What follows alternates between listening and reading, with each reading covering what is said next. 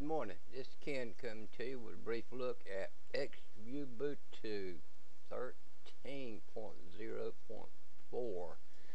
That's an exciting system that I found that I'm podcasting from at this time. But the Xubuntu is a distribution based on Ubuntu. Unlike the parent, however, Xubuntu uses a lightweight XFCE desktop environment and is optimized for low-end machines. The distribution includes only GTK plus applications where possible. You don't only have to run this on a low-end machine, it can run on some higher-end machines. This is a fast, stable system. I've been running it for a few days. It has not had any crashes. The updates comes regular, and it is super stable. So with that being said, let's take a quick rundown through it. Like I say, I've been running it for a few days, so I've added some things to it, but you get the general idea.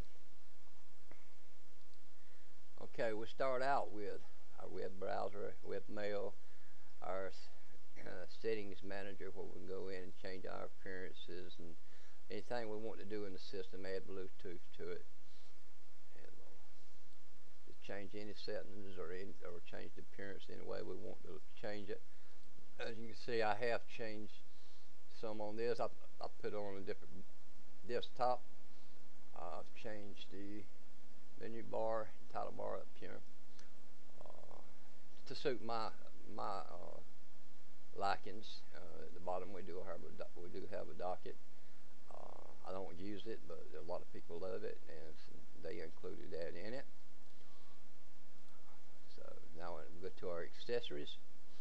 We have archive manager, our catfish file search, calculator, character map, file management, mouse pad, notes, onboard. Onboard is like a touch screen keyboard, snapshot, terminal, VirtualBox, Expert. Now let me explain. I did add VirtualBox, snapshot, and I think that's about all I added to accessories. Games, we got a couple of games. No, it's not much, but there's oodles of games in the Ubuntu Software Center. You can add games to it to your likings. Then we'll go to our graphics. Graphics, you'll get a document viewer, a GIF editor, a scan, a G-thumb, and the rest I added in myself. Internet, I've got the Chromium browser, which I like to use simply because it has translators in it, and I've got a lot of friends of different nationalities that I talk with, and it makes it easier to translate. Dropbox I added. That's where I keep my online files, mostly just desktops and pictures, stuff like that.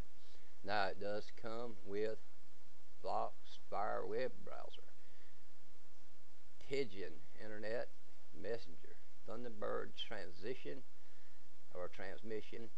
and XChat IRC for those of you that like to chat online or instant message a lot. Multimedia. We've got a lot of things in multimedia. A handbrake I use to transcode my videos,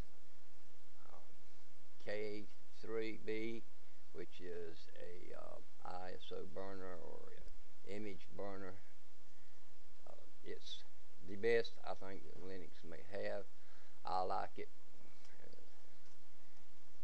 And pulse audio control, it comes standard with it.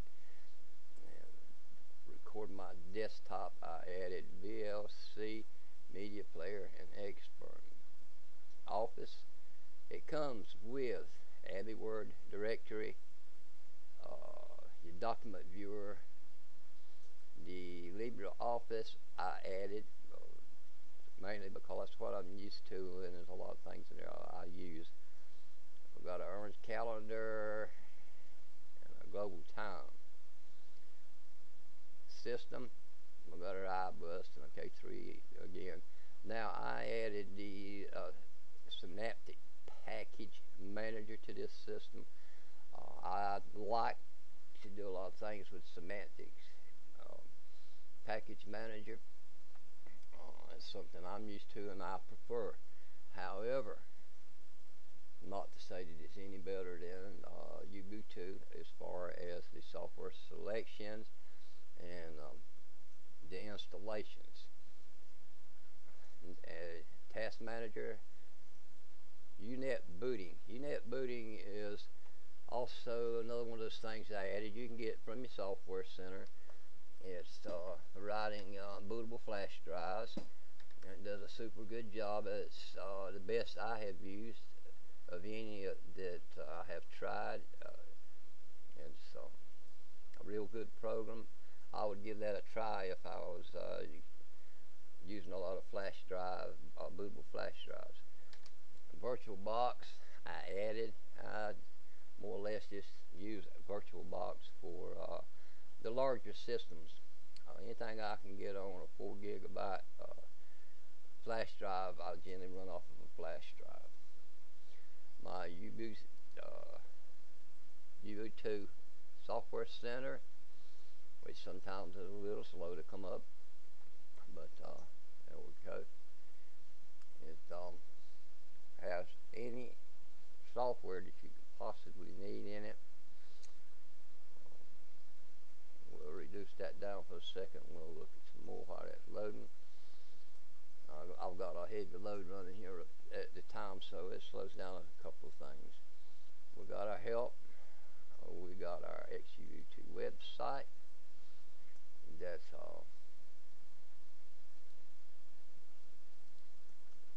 as you can see, it's pretty snappy little system, and tells you all about Xubuntu. You can get your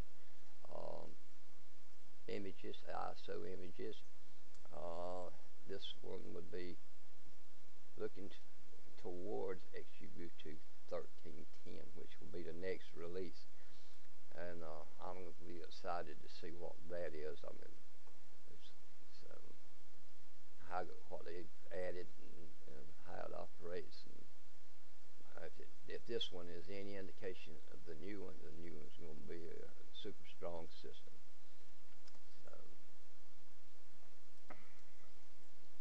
we contribute. We got about XFCE, tells you all about it, the credits and what have you there.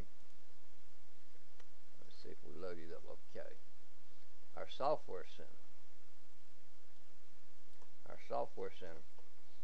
We have our accessories, books, magazines, development tools, education, fonts, games, graphics, internet, office, science and engineering, sound and video systems, and our themes and tweaks. This is a really packed software system. And as I was saying earlier, you can get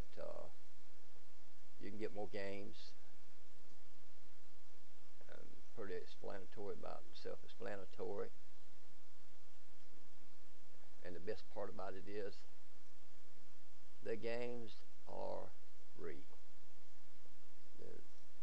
The games are basically your software is free for your Xubuntu system, your Linux-based system, and that's one of the things that makes the system really great. Other than the stability, you don't have the registry you have to worry about getting corrupted and crashing, or having to defrag and all that stuff. It is, to me, a way better system than Windows will ever be, but anyway, each to his own opinion. So that is my brief look of Xubuntu. It was beginner.